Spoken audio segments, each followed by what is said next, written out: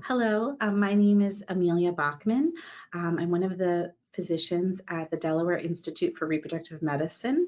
I am a reproductive endocrinologist and an infertility specialist. I work with my colleagues, Dr. Jeffrey Russell and Dr. George Kovalevsky, and I want to talk to you about when to go see a fertility specialist. So I get this question a lot, and people ask, well, when should I make an appointment with you?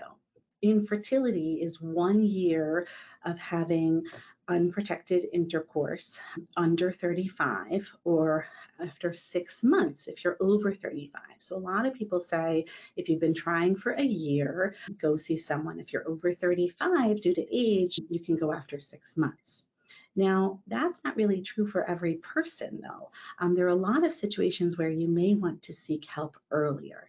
And particularly if you know that you already have a fertility issue, some patients already know they have conditions like polycystic ovary syndrome, endometriosis, some fibroids. They may have gone through cancer treatments, either themselves or their partner.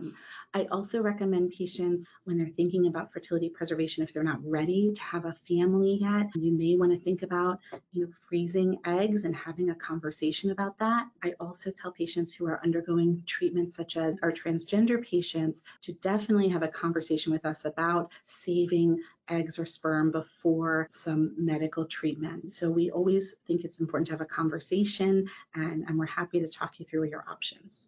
Some patients have irregular periods, maybe severe pelvic pain, and you may want to be evaluated earlier by someone. It's also important, patients who are in a same-sex relationship or who are single, you have to go see a fertility specialist right away.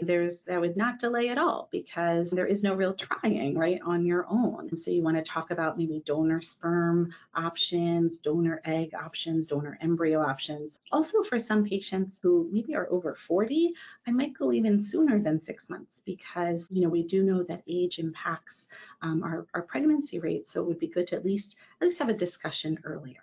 I also recommend to some patients, maybe they're concerned about their future fertility. Maybe they don't have a current partner that they're ready to start a family with, but they want to know about their ovarian reserve or options for the future. You may want to have a consult to talk about those things, particularly patients who are going through medical treatments such as chemotherapy or other treatments that can affect either the ovarian reserve or the sperm. You do want to go see a fertility specialist to talk about fertility preservation as well.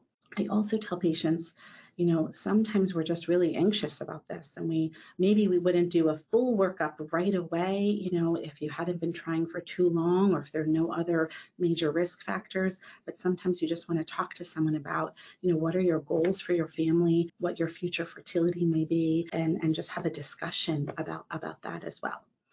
So there are lots of reasons to come see us. You don't have to follow these hard and fast rules of 6 months and a year. There may be many situations in which it is really important to come see us earlier. We're happy to walk you through the process and talk to you about your options and see what diagnostic tests may be appropriate for you in your particular situation, and what range of treatment options may be appropriate for you in your particular situation. I always tell patients, we have to think about the medical diagnosis, but also how you feel, personally about everything, and put all that together to make the best plan for you.